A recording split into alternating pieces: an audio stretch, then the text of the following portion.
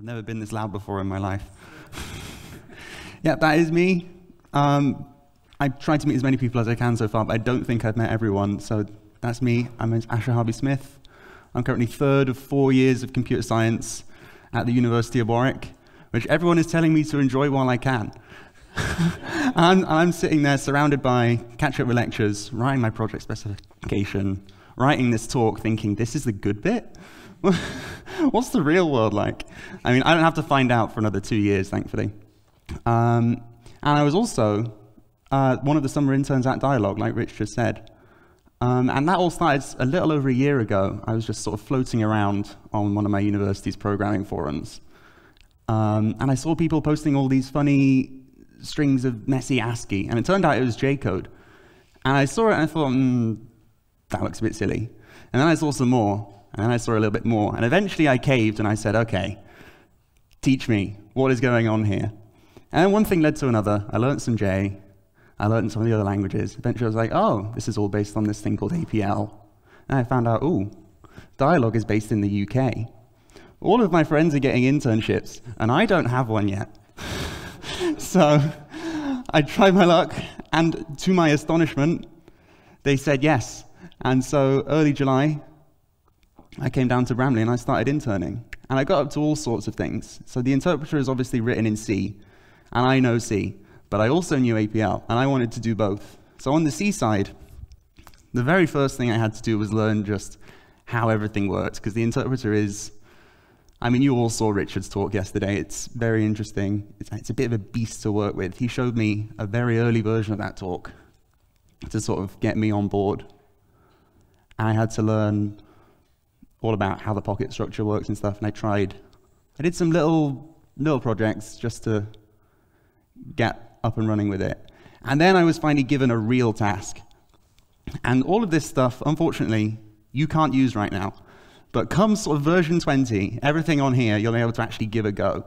So the first thing I got up to was extending nput and nget so that they could work with matrices. Because right now, you can load everything in as just one big string if you want to when you're using nget.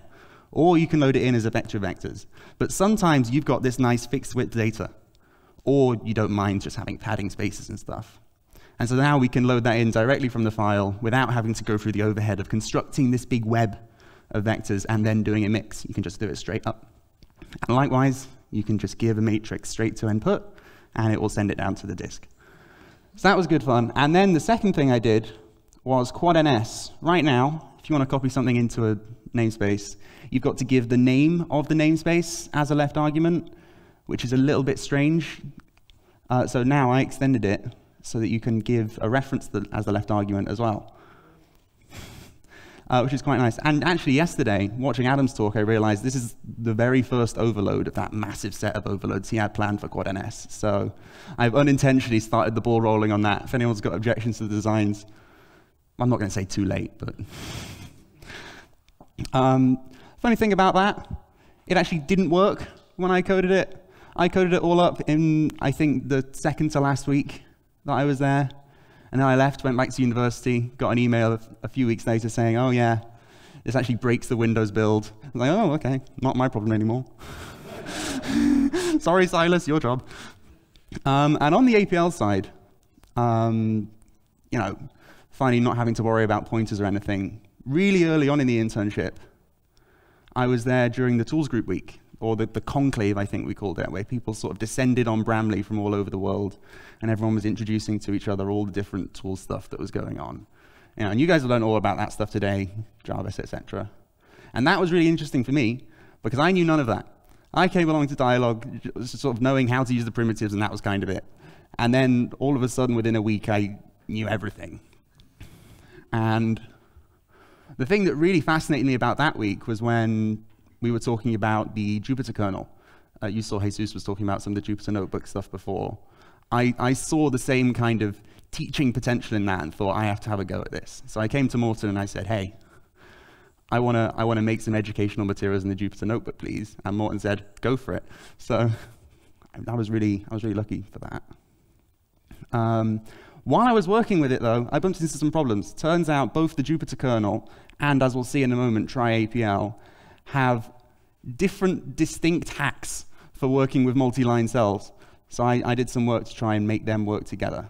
And my main thing, as I was saying, was I made these Jupyter notebooks for learning linear algebra. So a great thing about try APL, if I just come over to it now, is, oh, this mouse is working, is if you want to, if you've got a link to any sort of Jupyter notebook, so I've left this link here in the slides if anyone wants to try it. I think you get access to the slides afterwards.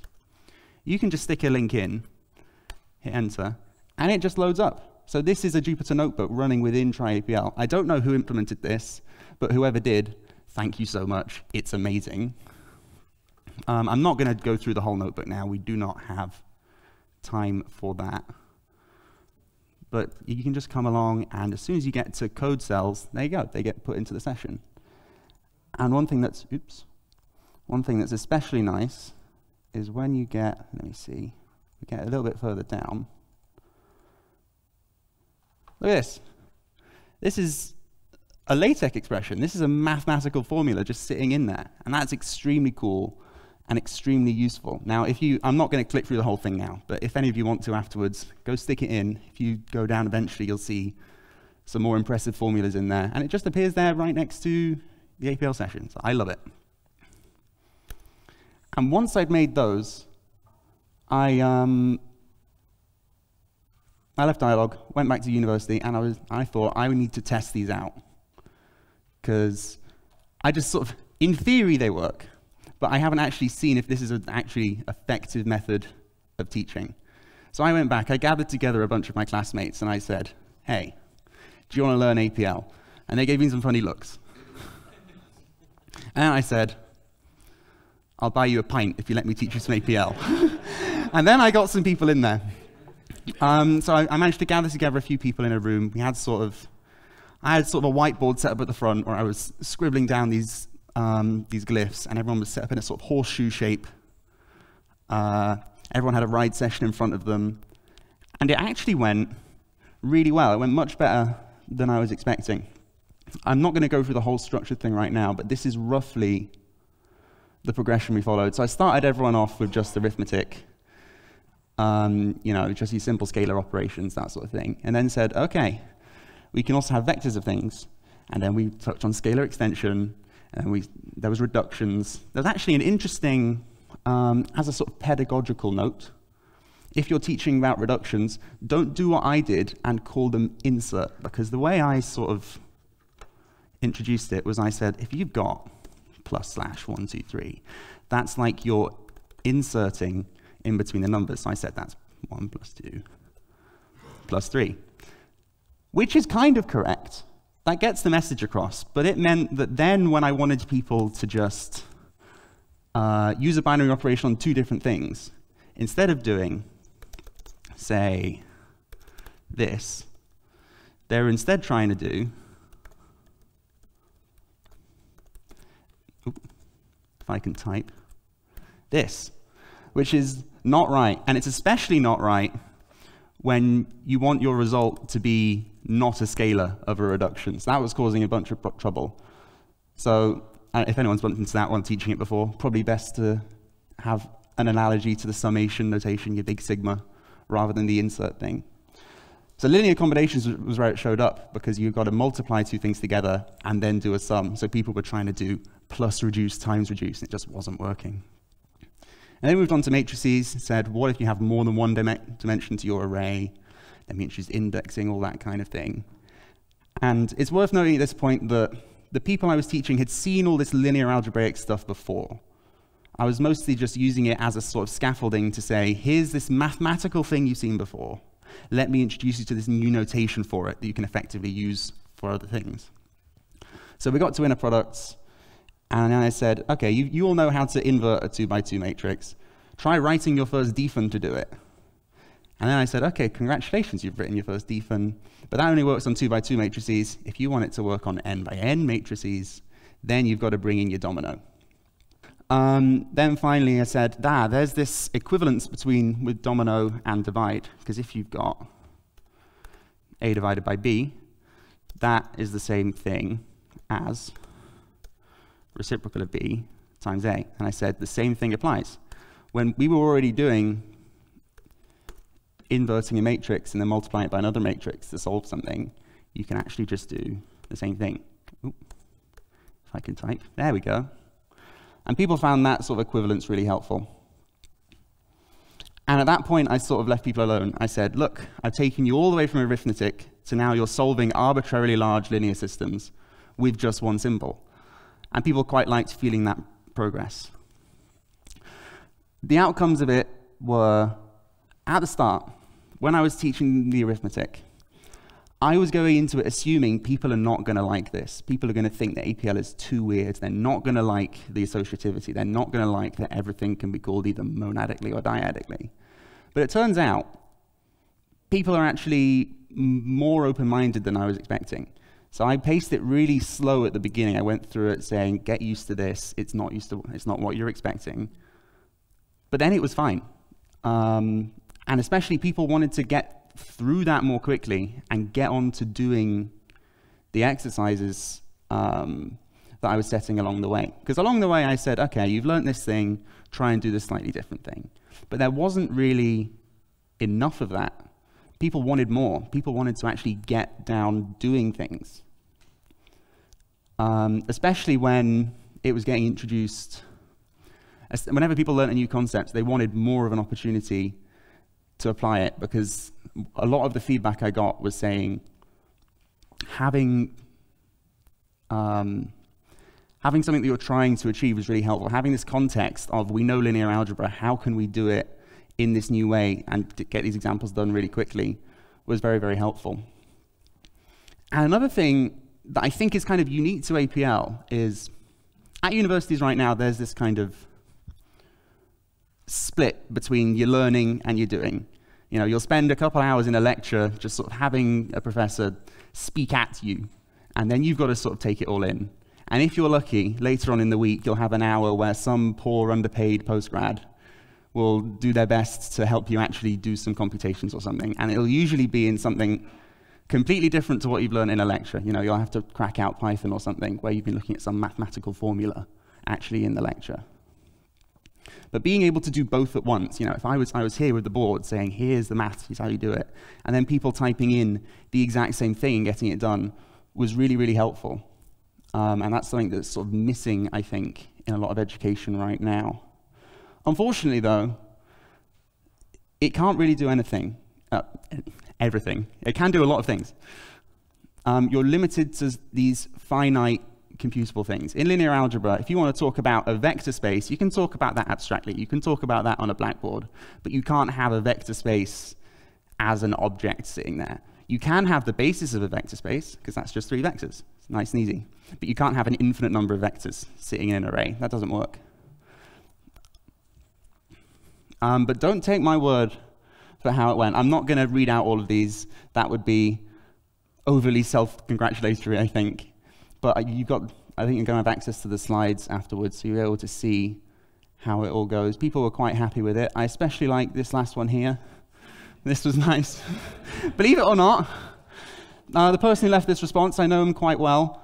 He actually enjoyed the session the most out of everybody, and is now, as part of a project he's doing, writing an essay on combinatorial logic in J. So he really got into it after all this. So, you know, don't discount that kind of feedback. So this is just a little thing I did, really. I wrote one little course and I presented one little session to people. But I think this is part of sort of the very early steps of what my take on getting APL into academia is all about. So I think we're currently at sort of stage 1, where people know stuff about their own domain. You know, these people I was teaching, they already knew linear algebra. You know, and you know, there's all sorts. You can take physics students who already know about some physicsy thing, I don't know. But they don't know APL yet. So stage 1 of getting people using APL is to say, look, you can use APL for this thing that you're already doing, and it's really, really helpful. And right now we're doing that very well. You know, Jesus was talking about all the amazing stuff he was doing. Marcus was talking about the stuff he was doing. We've got lots of evangelism going on with Adam and Rich, and we're sort of spreading APL out there with the idea that one day it's a thing that enough people are using that we can spring on to what I'm thinking of as stage 2, which is, ooh, that's the wrong way. There we go. So stage 2 is when people sort of know APL at least a little bit. You know, a lot of people have sort of heard of it, and people realize that it's a tool you can use, and people don't just see it as some weird, squiggly historical relic, if they've even heard of it at all. And at that point, once people know some of that, you can say, all right, you already know how to do this thing in APL. Let me show you how to expand it. And you can instead, you're building the other way. Instead of going from domain knowledge to APL knowledge, you've got your APL knowledge, and you're building up the domain knowledge. And I think if we're looking into sort of a farther on ideal future, you could have a situation where in a lecture, you've got a professor showing you some mathematical formula and showing you something that's actually almost equivalent as an APL expression. And then when you're going away to do an assignment or something, or even if you're going away to do sort of graduate level research, you don't have to go through all the friction of adapting this theory that you've learned in a lecture setting to something you can actually compute with. It's just already there. You can just go copy, paste, and you're done. And there it is working, and suddenly actually doing computations with the theory you've learned is so much easier. And that's kind of aspirational right now. We're not close to that yet, but I hope one day we can be, because I would personally have a lot more fun learning like that than having to do whatever else newfangled thing you have to do nowadays. So that, I think, is roughly all I had. I think I speak a lot more quickly in front of an audience than I do in my bedroom, because that went on longer when I practiced it, but thank you anyway for listening. And also, while I've got everyone stuck in the room, I want to say thank you to Dyalog for hosting me at the internship this year, because I have talked to my classmates, and believe me, I had the best internship of them all. So thank you all for that.